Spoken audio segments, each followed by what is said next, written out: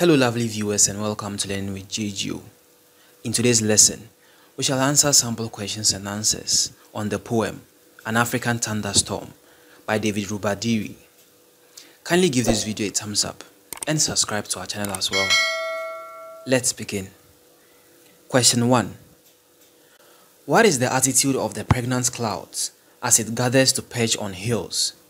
A. Friendly. B. Proud. C. Peaceful. D. Childish. The answer to this question is B. The attitude of the pregnant cloud as it gathers to perch on hills is that of a proud one. Question 2. Gathering to perch on hills, like sinister dark wings. This extract exemplifies A. Metaphor. B. Simile. C. Euphemism. D. Oxymoron. The answer to this question is B. Gathering to perch on hills, like sinister dark wings, exemplifies the literary term simile. Question 3.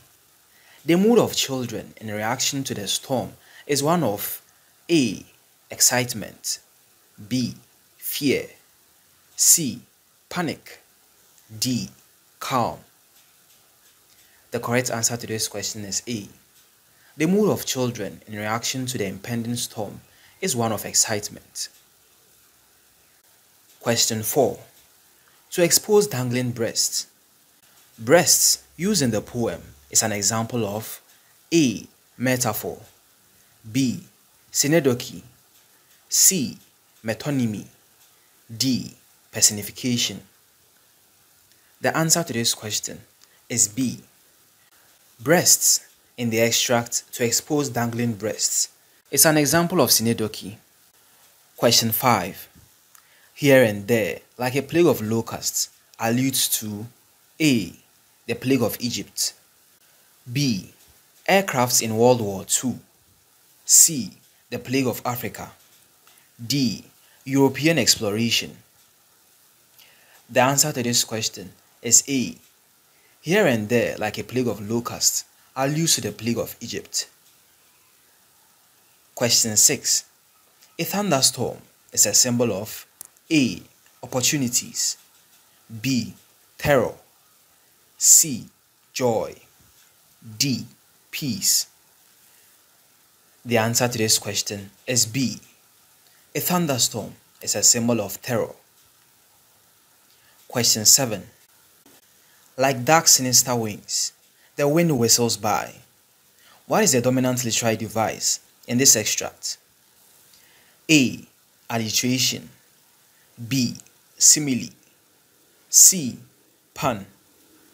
D. Personification. The correct answer to this question is A.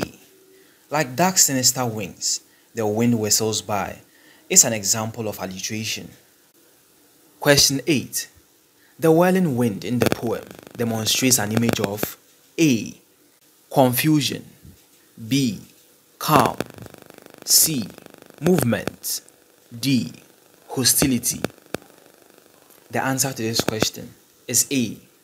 The whirling wind in the poem demonstrates an image of confusion. Question 9. Tossing up things on its tail is an example of A. Euphemism. B. Assonance. C. Alliteration. D. Metaphor. The correct answer to this question is D. Tossing up things on its tail is an example of a metaphor. Question 10. Amidst the smell of fired smoke, this extract reveals to us which one of the following imagery: A. Visual imagery. B.